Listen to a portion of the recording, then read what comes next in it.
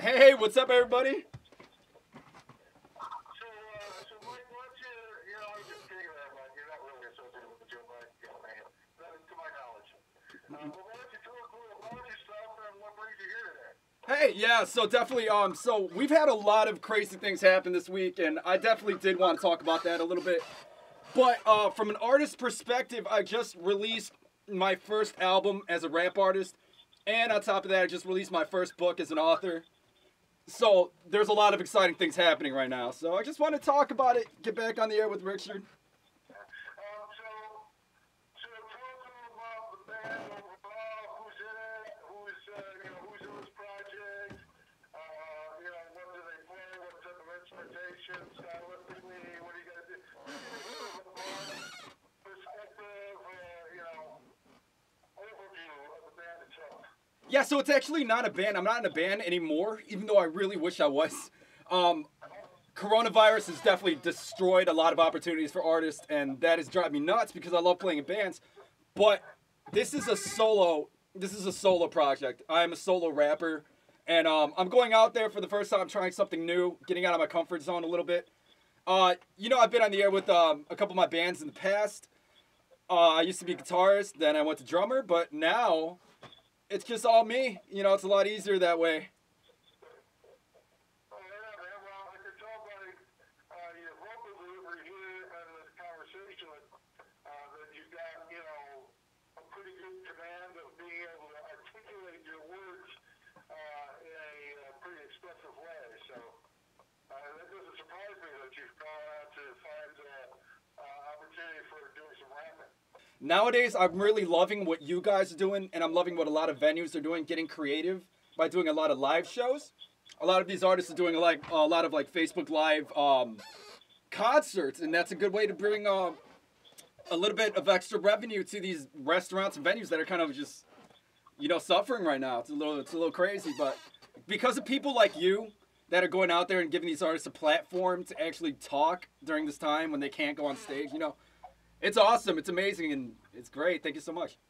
Well, yeah, man. Well, I'd love to go on, and spend more time with you telling me how cool I am.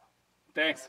Let's talk about the music a little bit. So you're doing rapping. What types of subject matter are you broaching with your rap? Are you talking mostly about your personal life? Are you talking about, bird dogging chicks and being a beaver? Or are you talking more about, politics or, life in the streets? What are you talking about? It really just spans from a variety of subjects. You hit it on the nail. Yeah, there's definitely a lot of my personal life that goes in there. There's a lot of from an author's perspective, I like to write a lot of stories and put a lot of fictional situations in these raps. But yeah, there's definitely a little bit of politics in there. Not in any songs I have released to date, but there have been political songs in the past where I talk about Trump's inauguration going into office and the expectations we had. I put a little spin on that, I like to, rap isn't exactly the most serious place to talk about politics, so it's more of emotional for me. Now, you hit on the nail too, it's not always about, talk about banging girls and going to the club and the strip club and all that.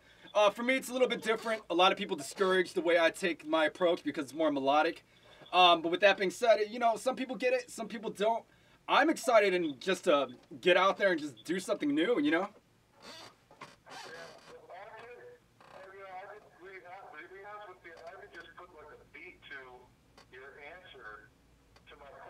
Yeah. I just hear you talk. I mean, hear you talk, but that makes it very well. We still a little beatboxing. I'm a little beatboxing. You just talk about yourself like normal. I think it would come out to be a great rap. Just hear you talking, it's already got soul to it, practically. Thanks. Maybe I should practice talking to a metronome.